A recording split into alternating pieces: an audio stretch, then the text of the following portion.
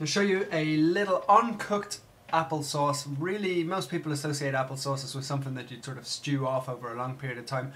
This version of the sauce keeps it really nice and fresh and keeps the flavours really intense. So first thing that we're going to do is we're just going to use some nice fresh apples, peel them. We're going to pop them into a blender with a nice ripe banana, a little bit of cinnamon. We're also going to add in some apple juice. You can get it straight from a carton. Obviously if you make fresh juice it's much better, it adds to the flavour. And all we're going to do is we're going to pop that into the blender and blend it up for a good 30 to 40 seconds. And what comes out should be a really nice smooth consistency, gorgeous little tasty homemade fresh applesauce. Do you calm down, that chair?